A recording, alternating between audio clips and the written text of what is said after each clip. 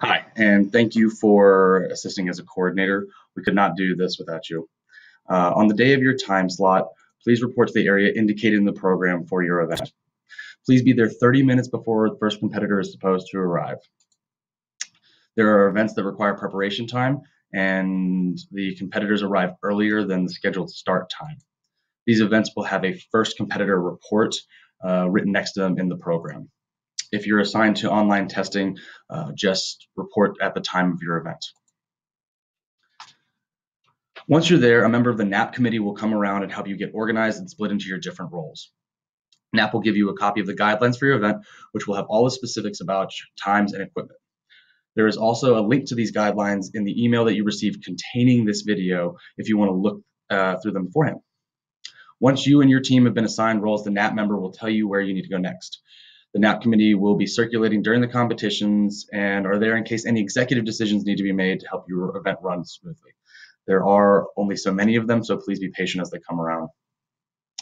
Now I'll briefly go over each coordinator role. Your event may not require all of these roles, and you also may be asked to perform multiple roles, so please be somewhat familiar with all of them.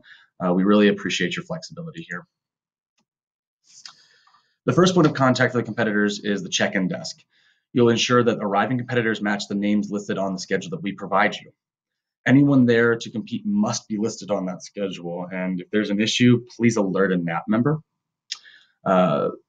Please also note that competitors are allowed to compete with less individuals than listed on the schedule, but in that case, also alert a NAP member. In some cases, you will hand them a check-in card, which will allow them to move to the waiting area. The check-in cards will have presentation times on them. NAP will provide final instructions on when competitors can get check-in cards and be given access to the waiting area day of the event. At any point beyond the check-in process, your guidelines may indicate that if the competitors are running ahead of schedule, you may move on to the next competitor if they are ready. On FBLA Finals Day, however, you will need to remain on schedule for all events that are open to audiences. The practice room will ensure that competitors receive their allowable time to prepare for their event. Per your guidelines, inform the competitors how long they have to prepare and time their preparation. Hand the competitors a prompt, and in some events, you will actually also hand them some note cards. As I previously mentioned, this is actually one of those roles that you may not have. The doorkeeper will have a few last-minute reminders for the competitors concerning the role of the timekeeper. The specific information for that role will be found in your guidelines.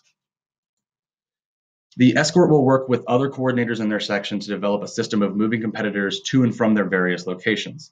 You will move competitors between the waiting room, the practice room, if applicable, and the competition room.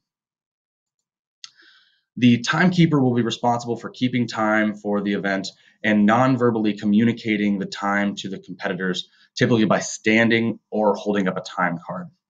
Depending upon the event, there can be up to 3 segments you will need to time: the setup, the performance, where you will stand and hold a card at the 1 minute remaining mark and at time.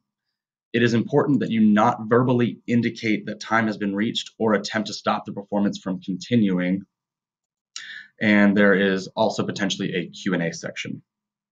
Depending upon the event, you may also be asked to collect materials following the performance.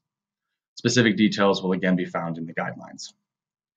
Lunch will be provided to anyone serving as a coordinator. If you're a morning coordinator, the NAP committee will let you know where to go following the completion of your event.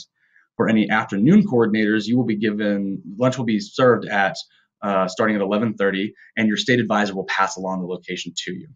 Again, thank you for assisting as a coordinator.